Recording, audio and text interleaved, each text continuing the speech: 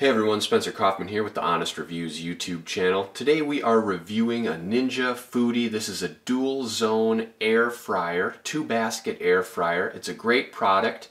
We have done an unboxing video which you can check out in a card up here. That will be on the Honest Reviews channel as well, so you can search for that, find it, watch it, see how it was packed and how we unboxed it and how it looked. But overall, this is a great product. It works really well. It's fairly simple to use. It came with some great instruction manuals with a lot of recipe booklets and everything like that. And if you need some additional help on how to use it and what buttons to push and how the functions work, feel free to check out the how-to video in a card up here. That is on how-to video channel. So watch that and subscribe to that channel as well for more tutorial videos. Because this is a review, I'm not going to get into how to use the product, but I'm just going to go over some of the great features that it has. So you can hit this button and turn it on, and then you can use one basket. It automatically defaults to the first basket, which is right here. And then if you want to do something else, you can hit the number 2 and start up another basket, whether it's air fry, roasting, reheating, or even dehydrating foods. Now, if you want to do something even cooler, you can do like Smart Finish, which has over here little instructions for you. 2 different foods, 2 different ways. It'll get finished at the same time, or you can do this button, Match Cook, and then that matches the cooking of the foods, and you can read about that on this side of the product as well when you purchase it. But if you're wondering whether or not this is something you would like to own, let me go over a couple of the highlights of what I like and what I don't like. So first of all, it's easy to use. I like that. The instructions were clear. I like that. I personally only really use the air fry. I mean, even reheating, I'll just hit the air fry button and let it go. I've cooked a lot of different things in here, tested it out. French fries, chicken nuggets, reheated chicken.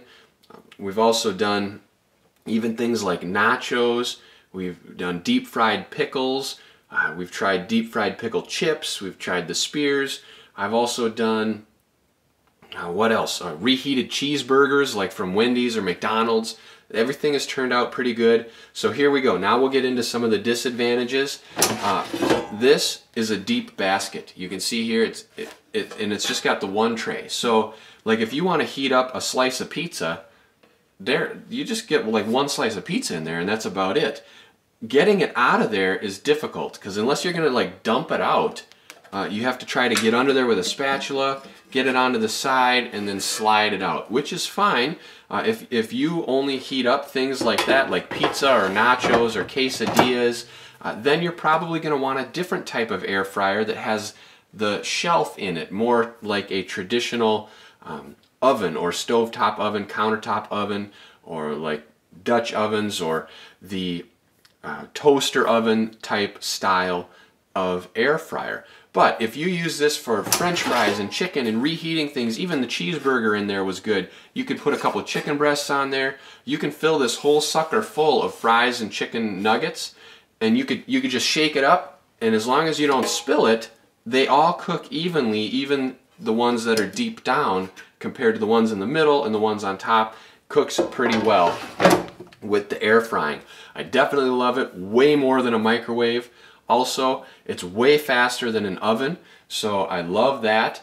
And the cleanup is really, really easy.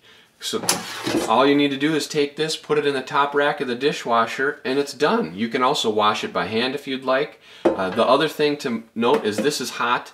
I guess a lot of people get careless and they set this up here, which then would melt your top, so don't do that. Or they set it on a counter, melts the counter, don't do that.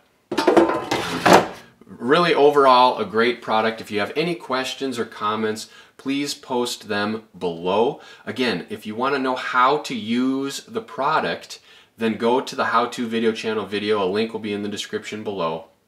I know this isn't a tutorial video. I kind of went over a little bit on how to use it, but for more detail, please check out that video. In addition, I hope that you like this video, a little overview, seeing the product, seeing some of the features, how it looks, and getting my feedback. I've used it a lot and I'm going to continue to do so. It's pretty much one of my new favorite kitchen appliances and I will use it probably at least once a day for cooking or reheating food.